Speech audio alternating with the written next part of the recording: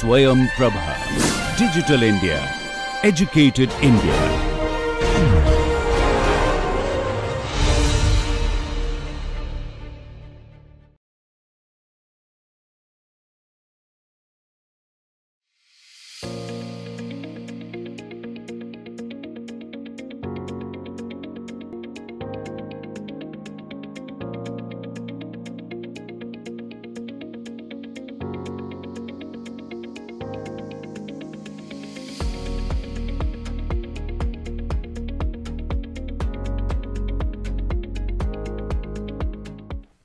A warm welcome to all. Today we will discuss the Internet, open source and commons. In this module, we will be discussing how the open source paradigm can be an alternative to the privatized monopolization of patent and the copyright licensing which we were discussing earlier. In this lecture, we will cover the idea of open source paradigm, its concepts and how it is an alternative in comparison to the patents and the copyright in existence. Alongside, we will also look into the Marxist critique for understanding patents and copyrights. Then we will delve into how the open source model contributes to the idea of new commons and knowledge commons, while also discussing how enclosures endorsed by monopolization of the patenting can be overcome. While we discuss all of the above, we will also introduce cases from the software industry, information and pharmaceutical industry to vouch for the sustainable approach that the open source model tends to highlight. When we deal with the open source, it mainly refers to an economic and social paradigm that is capable of performing democratically with transparency. A cooperation, efficiency, innovation, creativity and equality are a part of this paradigm leading to its development. According to Giovanna Massarotto, in the article Open Source Paradigm Beyond the Solution to the Software Patentable Debate, such forms of open source products are considered as open source good, being free of charge and contributing to the consumer welfare. In this lecture, we will also take two broad industries to understand the impact and the influence of the open source paradigm. These are the software industry and the pharmaceutical industry. So let us begin with the first one. Massarotto further explains that the open source model is very beneficial when it comes to the software industry and it also can be one of the appropriate economic models for a number of technological markets. Within the open source paradigm, consumers get the highest level of utilization from high quality products as well as software such as Linux, which is free. This free sharing of information helps any user to be a contributor in developing the open source technology. Moreover, even without patents being given for software, the rights of the inventors are protected through certain copyrights, while also providing the developers with legal protection against the abuse of their content. When the aspect of differences arise between the open source world and the legal license, the legal system usually provides rights and protection for intellectual properties. Among them, the patents and copyright protection, which we have already touched upon. However, let us take a look into the basic differences between the two to understand how the open source model works and make use of them. A patent tends to give protection to tangible inventions that are new, while providing the inventor exclusive rights to make use and sell it within a limited period of time. On the other hand, copyrights are given to work of creativity such as literature, art, theatre, photography, TV, movies and programming. The author of this product has only the right to perform, reproduce and distribute the copyrighted work. However, this does not protect the core idea from which the creator has derived his or her idea from. Additionally, in case of copyrights, one can invoke a fair use of rule that one can use not take the prior permission and give credit to the creator by making use of their creation in some way. For example, researchers can quote an author under this rule, which may be explaining the author's viewpoint. Further, in the case of software copyright, a programmer can modify his own program's code, but anyone can reprogram it without infringing on the copyright. Let us begin this section of discussion with the idea of how open source world functions. We require certain terminologies which will help us to understand the context well. When we deal with software, there comes the aspect of license distribution given by the programmer. The scope of the use of the license is only with those activities that are granted by the licensor. There are various types of licenses. Mainly, they can be categorized into two types. A restrictive license comprising of a proprietary model of copyright. Example, the firms like Apple and Microsoft use this model by charging a fee to their customers to use their software. The open source model can be the second one, or the open source license functioning on the free open source model. For example, the FOSS license, like the General Public License, Lesser GPL, and a Creative Commons license are used for the work of distribution under this model. Richard Stallman introduced the first version of the GPL, initiating the open source movement in 1989. To define the open source software, these are the ones that allow third parties to retain the right to use, modify and redistribute authors' copyrighted work. One such example is the Firefox search engine. Further, this type of license allows running the program for any purpose, studying and modifications made to the program, redistribution of the copies of the software, making revision and releasing the upgraded version. Such open source GPLs provide copyleft aspects, as it is in contrast to the proprietary products or the proprietary softwares.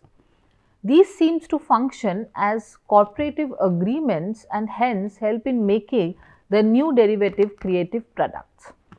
GPLs are non-contractual license in nature. However, other schools of thought consider it as law-bound and contractual within the license versus the contract debate. There are other versions of the GPLs like the lesser GPLs introduced by the SFF, which also tends to provide similar freedom as the GPL. However, it is less restrictive in nature and it is also called the weak copyleft license because the code licensed can also be merged with the main proprietary code itself. Third, we have the Creative Commons license, which is much more flexible in nature, allowing people to share and develop the creative works without the fear of copyright infringements. The Creative Commons license helps in reserving some rights while one can also limit its commercial use. This license is specific for scientific and artistic contents and products, songs and videos, academic materials, etc. For example, the Wikipedia uses the Creative Commons attributions share alike, where you can use the content, but if you come up with the modification, then you also have to share alike. When the concept of copyright versus open source is in the forefront, the theoretical lens to understand the same is that of Marxism. According to Sonderberg in his article Copyleft versus Copyright, a Marxist critique, copyright has been considered synonymous to capitalism, and to oppose the copyright is equivalent to opposing the capitalism. Soderbergh highlights that the concept of Marxist critique of capitalistic hegemony can also be parallel with regard to copyright movement that also tends to isolate power in the hands of the selective few when it comes to the aspect of intellectual property. Soderbergh argues the concept of free software is not another business model as put forward by the Californian ideology, but it is a political project for social change. Marxists had given priority to information over labor and capital in production process and considered that information would surpass the value of the latter two. However, the growth of information as part of models or modes of production as per Marxian concept also took a capitalistic turn. This was because its production was also a result of the wage labor inputs. In contemporary time, according to him, information as a resource has now replaced unskilled labor with machineries and robots, causing a rise in the fixed cost in form of high-tech machineries and cutting-edge science. Soderbergh in his article quotes Hard and Negri where they say that at the pinnacle of contemporary production, information and communication are the very commodities produced. The network itself is the site of both production and circulation. Computer networks become both the system of distribution and exchange channels. This gives rise to Marxist consideration or what Marxists consider as general intellect as a productive source. Marx's concept of general intellect has been explored by a contemporary school of radical thinkers called the autonomist Marxists. Marx's concept of general intellect explains that at some point the process of collective learning will surpass physical labor as a productive force and in this process offer a promising backdrop for understanding the open source software community. This free software community tends to become a producing entity itself. The free software movement that arose gave rise to opposition when it comes to information capitalism while providing wider futuristic scope and development to the future production of information.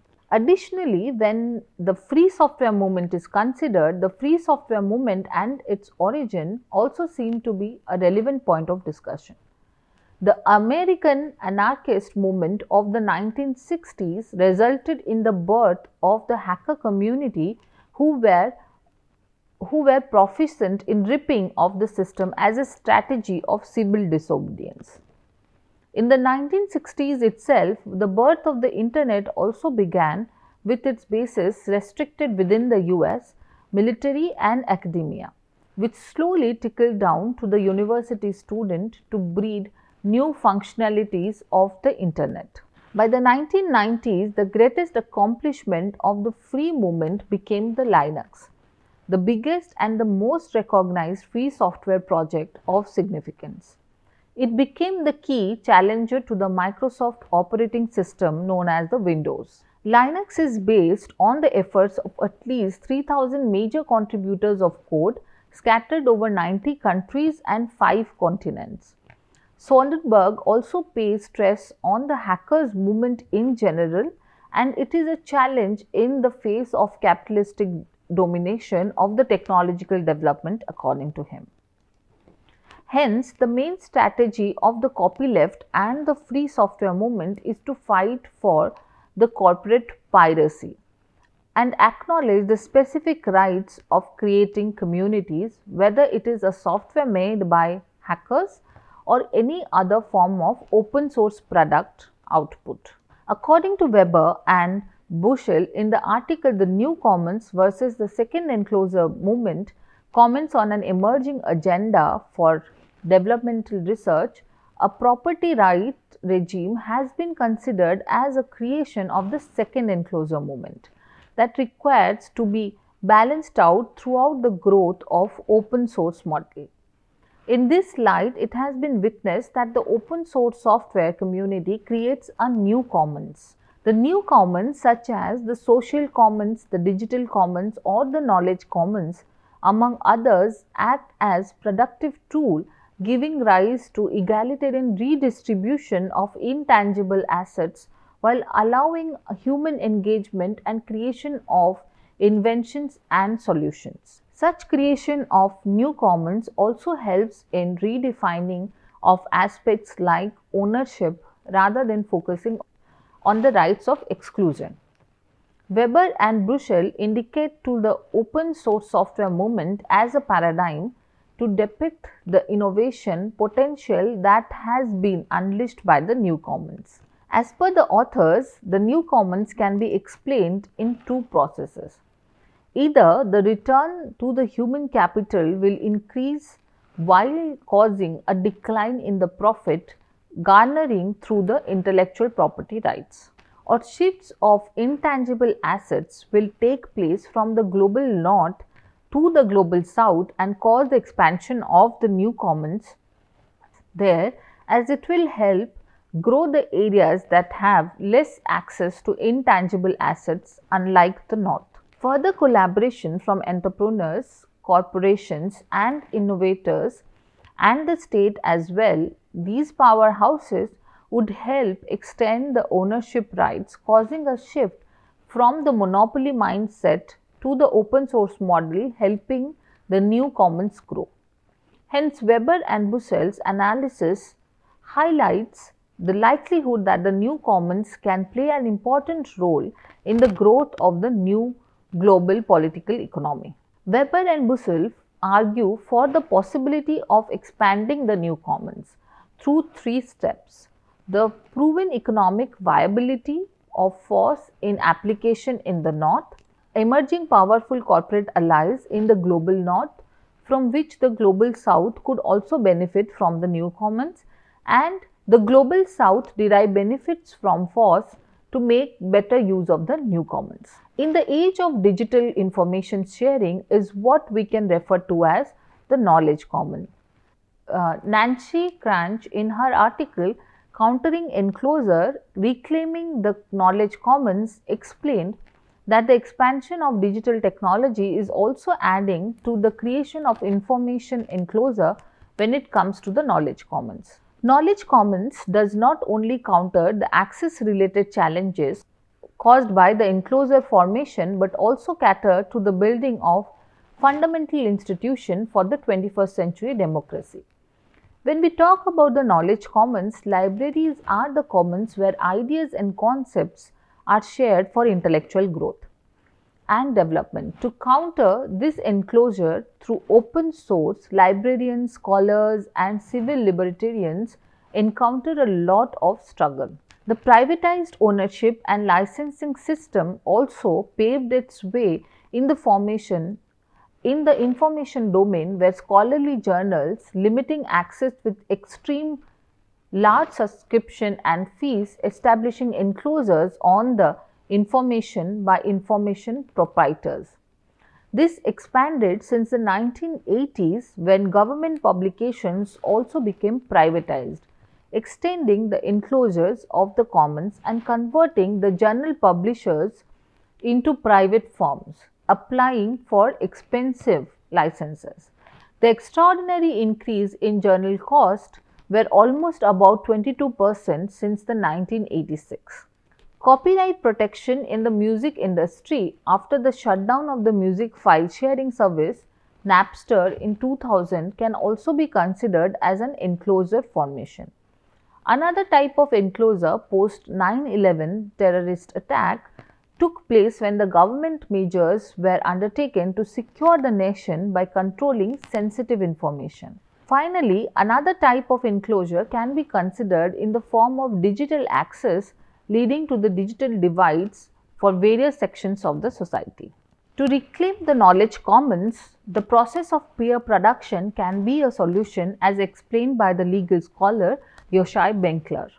He states that peer production functions through a process by which many individuals whose actions are coordinated neither by the manager nor by the price signals in the market contribute to a joint effort that effectively produces a unit of information or culture.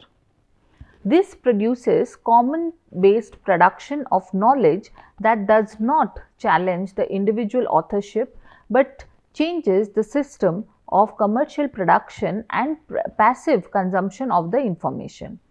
Everyone becomes a creator in the peer production process, providing opportunities for new narratives and equitable access to information. In order to counter the enclosures, certain alternative models of publishing became dominant among the scholarly community, and it has launched well-managed, self-governed knowledge commons.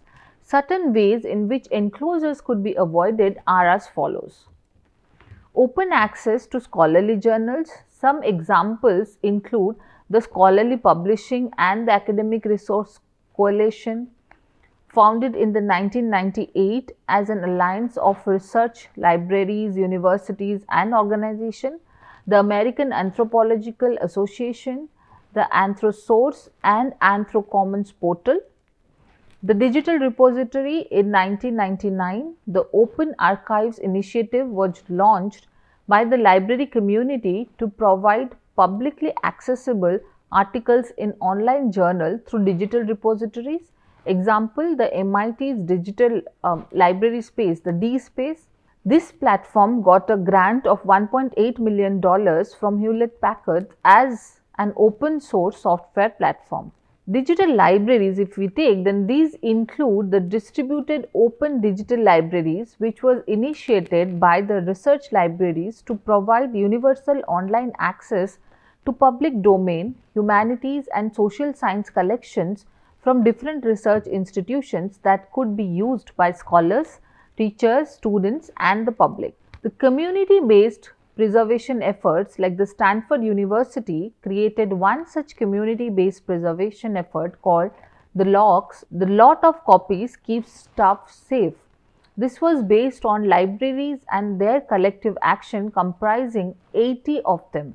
While also functioning with around more than 50 publishers, these efforts tend to copy and store the journal content with the help of common infrastructure for systematic capturing of the files. The fifth one, or the learning and information communities, if we see, then such communities were created on university campuses such as the University of Arizona, where library, the Center of Computing and Information Technology and the University Teaching Center developed shared facilities in partnership with other units on the campus. In order to oppose enclosure, bodies were created like the American Library Association, which has provided opportunities for the librarians to voice their concern regarding the future of the library and information policy in the United States.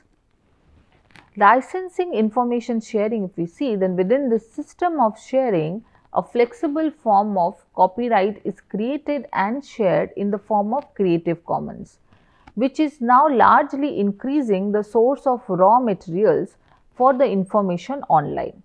In order to finance the knowledge commons, proper governance is necessary along with defining their fuzzy boundaries, their enforcement riffles and the design building trust as well as extending the reciprocity. Additionally, there are certain questions that are as follows, like, can the open source model function beyond the software industry? Can the property rights be rearranged to facilitate creation and innovation in the way that the open source does, without requiring the same old system of monopoly of property rights? Example of affirmative cases are like using IBM certain software patents which the IBM has put in the public domain, and hence Weber and Bussell argue that certain powerful corporate actors are interested in changing the property rights regime. The pharmaceutical industry is considered to be an archetypical beneficiaries of monopoly and intellectual property rights. As such, companies tend to turn the biological commons into private property to cause the profit maximization. However, an open source drug discovery case can be included to determine the legitimate expansion of open source model and the new commons in the industry as well. The second industry that we will be discussing is the open source in the pharmaceutical industry, dealing with the drug development. Bharadwaj and others in their article, The Open Source Drug Discovery, a New Paradigm of Collaborative Research in Tuberculosis Drug Development, have discussed the case in detail. It is well known that tuberculosis is one of the leading diseases that cause worldwide death, with India alone recording for an average of 1 death for every 1.5 minutes. There are large number of funding sources renowned around the world that fund the TB drug discovery project, such as the National Institutes of Health USA, European Union Framework, Bill and Melinda Gates Foundation, and pharmaceutical industries such as Novartis, AstraZeneca, Johnson & Johnson. They have been funding programs on the TB drug discovery. However, when compared to the drug development in comparison to the cancer research, it is somewhat limited. Hence, according to Bharadwaj and others in their article, the authors necessitate the need for open source drug development for this particular case. The need for open source TB drug related expertise compounds research tools, screening and analysis that have become a paramount importance when it comes to these neglected diseases. In this context, an open source drug discovery approach for circulating the TB drug research has been proposed in India since 2006. This project then was launched in the year 2008 for global participation later on. Given the progress made, now the open source drug discovery method has become the alternative model for TB drug studies. Given the progress done in the Human Genome Project and in the growth of the software industry and the World Wide Web, the open source drug discovery now is considered as a reliable alternative for neglected diseases and their studies. In providing the developing world with proper health care with the help of a global collaborative platform, the functions to collectively fund the drug for treatment of tropical diseases that are neglected such as TB, malaria, etc. To attain the version of open source software development, it tries to reduce the risks that are associated with drug discovery stage through the collaboration between scientists, doctors, students and technocrats. Designed to function through the web-based platform, academia and industry expert, the main approach tries to solve drug discovery problem while also test the novel methods. The decentralized process of drug development and discovery is planned in a detail harnessing the forces of distribution and co-creation. Open source drug discovery is considered as a process of integrative practice of science using modern tools to communicate. In this process, all the open source drug discovery data are shared with the researching and the producing community with the help of a portal. Such sharing helps in reducing the duplicates and allows for proper credit given to the creditors. All the contents in this case are available through the open source drug discovery license, where anyone can contribute and give back to the community. This system is considered as a baton passing. The portal has a micro attrition system and algorithm to assign credits to the contributors, which are tagged by the date and time stamp and the contributor's stamp. Through these processes, clinical trials laid the ground for a globally accepted, directly observed treatment, short courses that has been taken under the public funding in India in the Tuberculosis Research Center.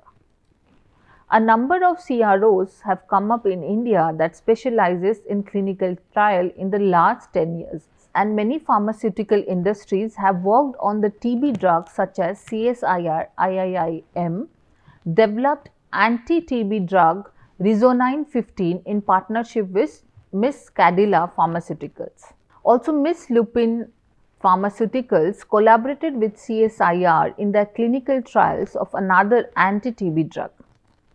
The community data that is uploaded and produced in the open source drug discovery that is available through the cyborg requires supplementing from various resources.